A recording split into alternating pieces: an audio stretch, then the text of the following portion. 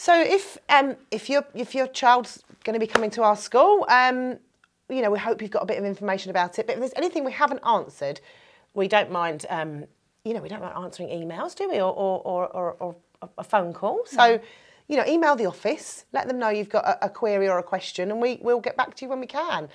Yeah, and you know, if we've got the papers and we've offered a space for your child, certainly in primary, I will be in contact with you as a parent, and I will say I'm going to come and visit you at home, or I'm going to visit your child at Caterpillars or their mainstream school, preschool or school, and then we'll talk a bit more about the actual process of getting your child into school, because it's a big decision, and you can't really get it wrong. That's the other thing I want to sort of say, that when you choose a school for your child, you can't get it wrong. Did we? Normally we'd have coffee mornings and we'd arrange events where prospective parents and families could come in and visit.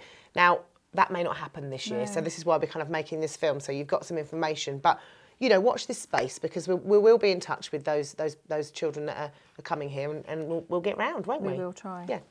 So if you want any more information, we recommend that you just look at the school website. There's lots and lots of stuff going on there, especially in the last year. So, and if there's something you're missing, just contact us. Yeah, so you just type in St Nicholas School Canterbury, that will just show up our website, and that'll just take you directly to the questions that you've got about, well, anything about the school.